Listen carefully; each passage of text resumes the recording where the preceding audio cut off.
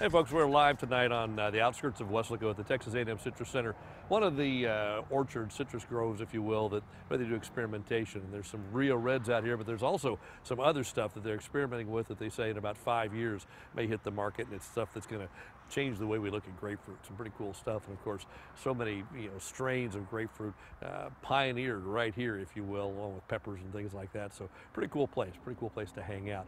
Let's look at those unseasonably mild temperatures we've seen the last month. We showed you McAllen earlier. That's where we set a record. If we look at a couple of other cities in the valley, Brownsville and Harlingen, you'll notice a little bit cooler than McAllen and below the records. And part of the reason for that is the records go back farther in Brownsville and Harlingen than what they do in McAllen. We said the record in McAllen goes back to 1962, and the record was set in 1989. The records in Brownsville and Harlingen were both set back in 1950. That's prior to the record keeping getting underway in the McAllen area for this kind of stuff. So, but you can still see every one of those well above the normal temperature for the month of January. So yes, either record breaking or near records across pretty much all the valley. Very, very mild month of January for us. If we look at now, it's still mild when you consider our normal high temperature for this time of year is 72.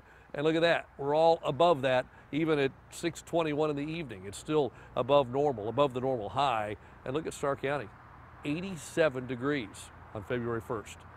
Pretty amazing, right? Now let's move on. Let's look at the rest of Texas and see what's going on across the state. And temperatures around Texas are relatively mild. The state's checking in with readings in the southern part of the state, almost as warm as we are. But zoom out, and there's a front in Texas. That front actually cooling things off. It's only 44 in Amarillo, while it's 71 in Dallas. And it looks like now that front might actually be able to sneak into the valley and temporarily cool us off. Not a lot, a little bit. But that's a change from yesterday, because yesterday it looked like that front was going to stall well to the north. Now it looks like it'll get a little bit closer than that. So there's your cool down. Not significant. Still above average, but at least not in the 80s on Friday. So a short-term cool down, 76, and then back to 81 on Saturday. But at least that's a little cooler of a forecast than what we're showing you yesterday at this time, because that front looks like it will kind of slide into the area and then fade away.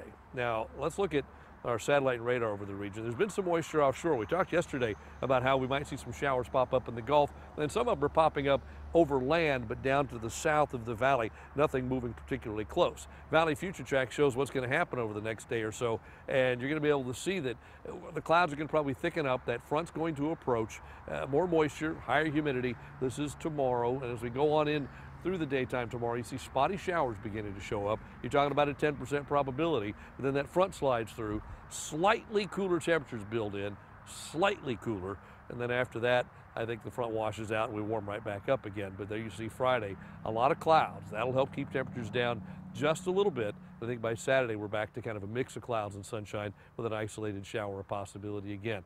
We'll look at the 3-day rain chances and we'll jump to the forecast. Here's what we see for you the next 3 days, about a 10% probability of a shower. So there'll be some stuff around, but it probably won't be very widespread. So your forecast for tonight looks this way under just partly cloudy skies, mainly clear at the moment. There could be some fog later on, 65 for a low.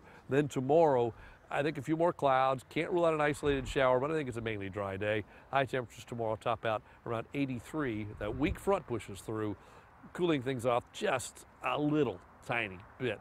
83 tomorrow, 76 on Friday with more clouds. Saturday, a mix of clouds and sun, still mainly dry. And then look at Sunday, we're back at 85, partly cloudy skies. And then by early next week, temperatures pushed in the 90s. I think Tuesday and Wednesday, low to mid 90s across the area. Next front probably due late Wednesday or Thursday. Could cool things off a little bit for the end of next week. The bottom line is, even with a front coming through, it's not going to change things dramatically. We stay pretty mild through the next several days. That's your updated First Warn 5 forecast live from just outside of Weslaco. Tim Smith, Channel 5 News at 6.